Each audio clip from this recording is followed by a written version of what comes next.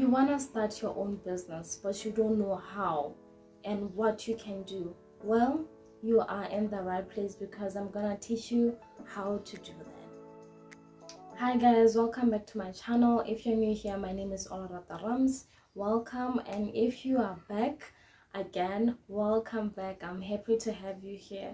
So on this video, I'm gonna be talking about the 5 steps that you can do in order to launch your own business. First thing is your business foundation.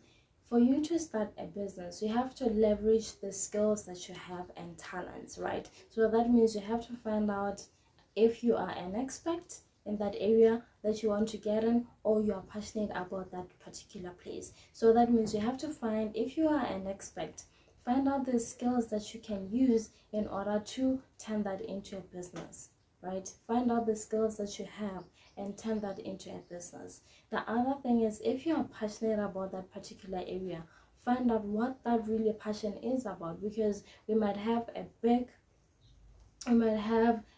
niche, but in that particular niche, which section are you really passionate about, and turn that into a business. There's a book called The $100 Startup. This book talks about measuring your passion and what people want, and in the middle of your passion and what people want, that's how you come up with a great business idea, right? So the second thing is a guiding knowledge. You may have the skills in mind, you might have the passion in mind, but what do you do from there? What is it that you have to do? You have to learn from the people that have done that particular business before.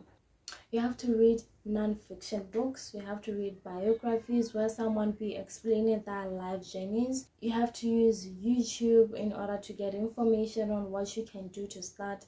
And watching interviews where people will be teaching you the skills that they have learned or the knowledge that they have learned throughout their journeys, right? So in terms of looking for a non-fiction book, I've made a video before that talks about how to find the right book for you.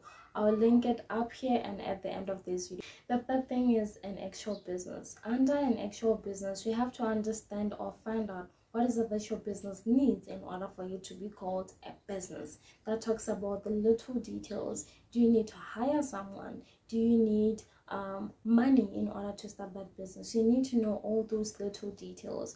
I will make a separate video about an actual business so that you can be able to find out the things that you can actually check out when you start this business that you want to start, right? The fourth thing is use technology.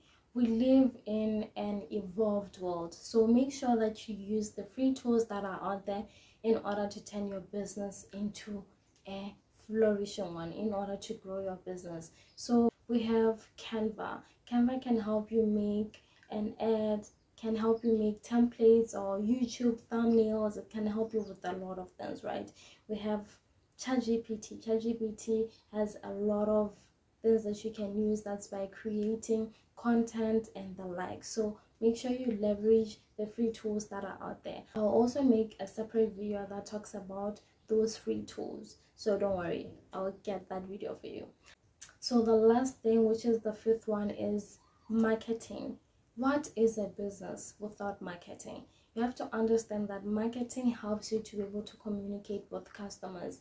That's by using email marketing, using word of mouth, using social media in order to, connect with your audience. So make sure that you leverage everything that I just said in order to start your own business. So yes, that's about it. I hope you really learned a lot. If there's something that you really loved in this video, tell me about it. If it's if it's marketing, if it's leveraging your skills and your passions, tell me in the comments. I'd like to hear from you.